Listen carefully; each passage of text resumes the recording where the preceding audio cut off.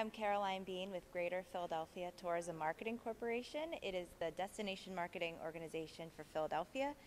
We're better known as visitphilly.com. Social photography is super important for any brand, any destination, because it really shows your potential customers what you're all about.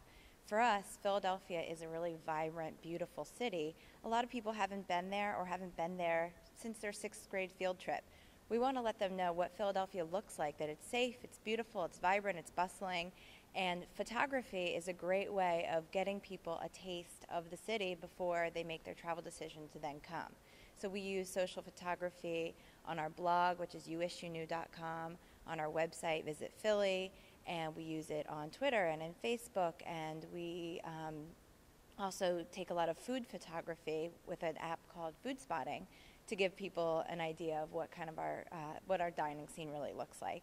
So we use photography in a lot of different ways, and it really gets a great response from potential visitors and customers.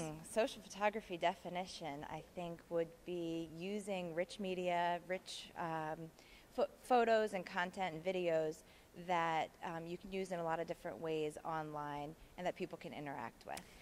I think the thing that people should take away from BlogWorld is that there are so many different ways of communicating with your potential customers, whether they are visitors or people that go to your restaurants or buy your product.